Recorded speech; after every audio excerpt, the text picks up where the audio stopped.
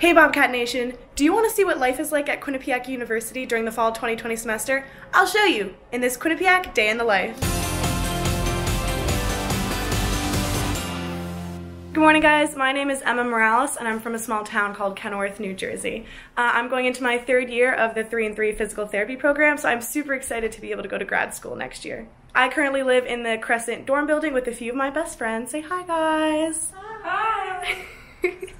Alrighty, and I actually am getting ready to leave because I have an 8 a.m. class, so let's get going. So because it is fall 2020, you may recognize one of these. This is a Quinnipiac mask.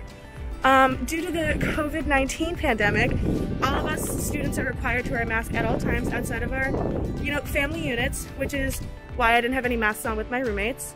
So on campus, I'm actually involved in quite a bit, I would say. I have been an orientation leader for the past 2 years in a row. I am currently a peer catalyst in an FYS class, which you guys will see more of later. And I'm also a part of the student programming board, more commonly called SPB, which you guys will also get to see later when we set up for trivia tonight. So I'm currently in one of the study rooms of the library, about to take my bioethics class. So this class is completely virtual. We're not meeting in person at all. The professor is completely remote.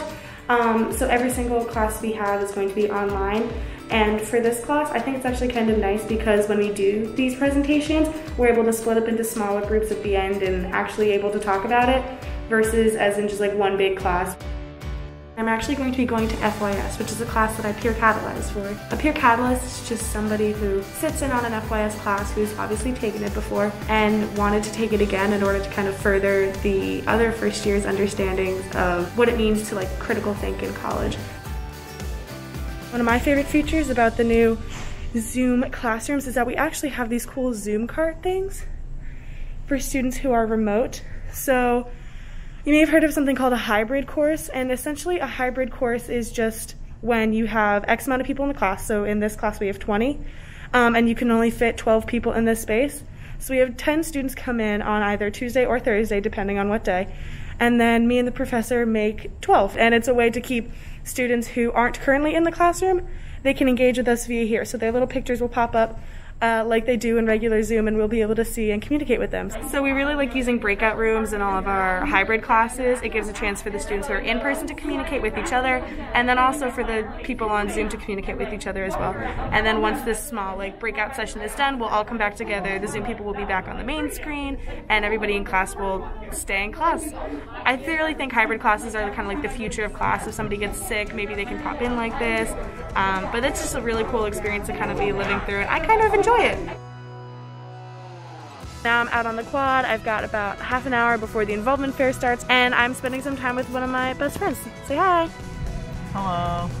So this is Evan. Evan and I are on SPB together. Evan, why did you join SPB? I joined kind of just because I went to a lot of their events my first year.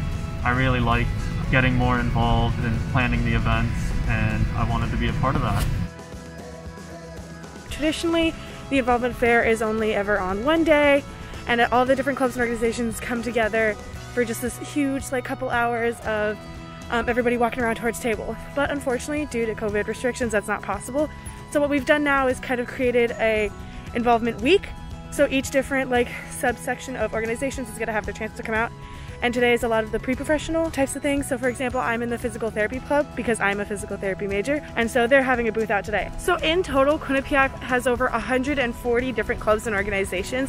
There's a ton of things that you can get involved with, from stuff that I do with the student programming board, to an engineering club, to a physical therapy club, to a cappella groups, to Greek life. There's a little bit of something for everybody, and it's so nice to see how we are able to adapt to the situation, even with a bunch of these restrictions, that all these different clubs and orgs are still able to come out and just kind of show themselves off, promote themselves, and to get new people involved. So it's a lot of fun. We're going to start setting up for trivia. Trivia tonight is happening down at the South Law. It is one of the few spaces on campus where we are able to hold large events like this because it is, outside and nice, big, and open. I think tonight we reserved around 95 tickets. So if anybody wants to show up, they're going to have to reserve through one of our new apps, Eventbrite, and it's just a way for us to keep things socially distant. Who was the cartoon character first created in 1927 by Walt Disney himself? How do you guys feel being the #1 champs? So we just finished up trivia for the night. It was another successful SPB event. Everybody got their prizes.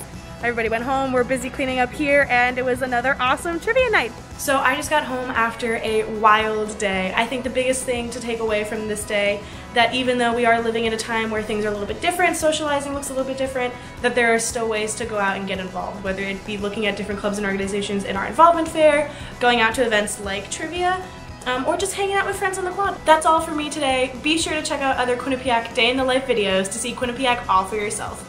Go Bobcats!